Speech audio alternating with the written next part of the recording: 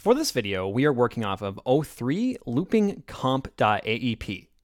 Feel free to open up this file. What I want to do before we jump over to the scene and start looping the composition, we want to make sure that the duration of this composition matches the animation. And right now we go out to 106. So I'm going to click once on the composition panel and then use Command K or Control K if you're on Windows to access the composition settings. And right down here, for duration, I want to change this to 106. There we are. And once you have that set, you can click OK. And this will now cut the animation so that it will loop. If we were to hit play, we're seeing the entire timeline, the entire composition, and this is how it will look when looped. So if we come back now to the scene composition, I'm just going to click once on scene. We can see our background file here. I want to come over to the project panel and locate Red Thunder Walk Cycle. That's the one we just worked on. And click and drag and bring it onto the timeline above the background file. The character is too big for the scene, but that's okay. We're just going to hit S and then hold in Shift and hit P to bring up scale and position. I'm going to reduce the scale to about 42. That'll bring the character down like so.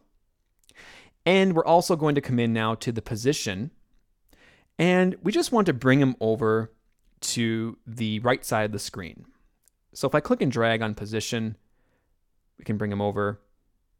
Close to 1600 right now should work. And we're actually going to move him off the screen here eventually.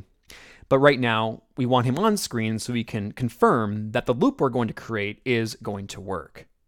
So here is how we create a loop. Because right now, if we were to play this out, you can see it goes once and then he disappears. If we were to try to expand this composition, we can't because it only goes for 1 second and 6 frames. So to create a loop, you first need to click on the layer that you want to loop. So in this case, Red Thunder Walk Cycle. Go up to Layer, Time, and enable Time Remapping. You can also use Alt, Command, or Control plus T to get to this option. You'll notice that on our composition, there are 2 keyframes that were created with Time Remap. If I hit K, I can go to that last keyframe. You can see that the character is no longer on screen. So what I want to do is page up or go back 1 frame. And next to Time Remap, we can add a keyframe. So I'll click the Add Keyframe button to add that keyframe.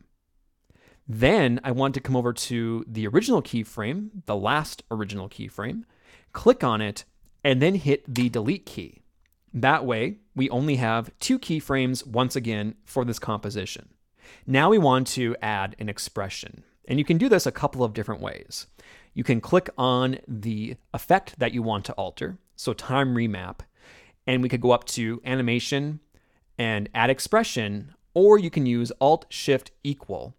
Or if you want, you can Alt and click on the stopwatch, and that will bring up the ability to add in expressions. And in the case of the expression we want to create, we can type it out, or we can click on what appears to be that play button. This will give us a list of expressions. Go to Property, and then Loop Out Duration. So the code is in place, and we can click Off. And now, if I were to come over to my composition and click and drag, you can see I can extend the composition out now for as long as I want.